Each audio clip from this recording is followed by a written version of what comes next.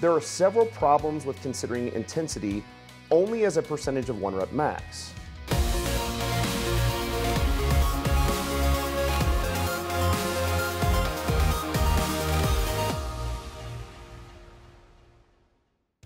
We know in programming that for long-term performance improvement, stress must continually and incrementally increase over time. And most of you know our favorite way to do this is to increase intensity by training heavier and heavier over time. Now, intensity simply means how heavy, or literally how much weight is on the bar. And that's often noted in programming discussions as a percentage of 1 rep max. For example, 80% intensity for 3 sets of 5. Now, while for an individual lifter, 80% is always greater than 60%, there are several problems with considering intensity only as a percentage of 1 rep max.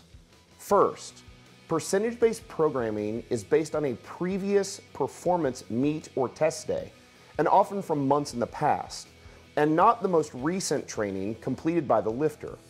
And second, when intensity is considered only as a percentage of 1 rep max, it doesn't take into account the wide variability of stress induced by that same intensity percentage on lifters of various strength and advancement. For example, a lifter who squats, say, 600 pounds can likely make progress squatting in the 405-pound range for sets of cross, which is about 67% of their 1 rep max. But a lifter who squats just 145 pounds almost certainly cannot drive a strength adaptation squatting less than 100 pounds for sets across, which is at the exact same 67% intensity. So despite being lifts in the same intensity range, they are obviously different stress events. So it's clear that load matters. Now, load, the literal weight on the bar, matters because the goal is increased force production. The said specificity principle reminds us that the stress induced must be specific to the goal. Therefore, we cannot increase force production with light weights. However, considering intensity only in regards to load is an error as well, because a 275-pound squat for one lifter might be an all-out, bone-on-bone grinder, and for another lifter might be an easy warm-up weight. Therefore, our training intensity must be heavy in regard both to load and by percentage of 1 rep max in order to get stronger.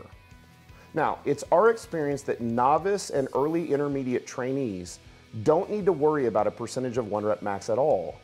They need to just simply add a few pounds to the bar every workout or every few workouts for as long as you can.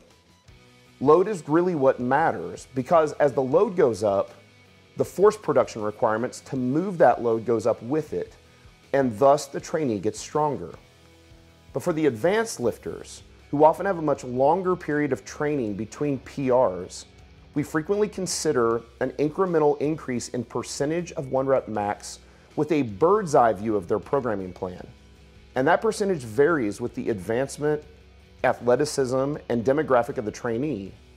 But still, for the day-to-day programming for our lifters, we program the actual load on the bar rather than percentage, because each lifter has both different levels of advancement and progress in individual lifts, and because it enables us to take into account the most recent training actually completed by the lifter, as well as the various stressors outside of the gym, things like work and sleep and relationships and all of those sorts of things.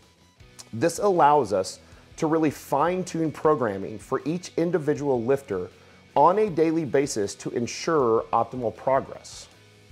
Now, to learn more on knowing if you're actually making progress in the gym using good data, click the link right up here.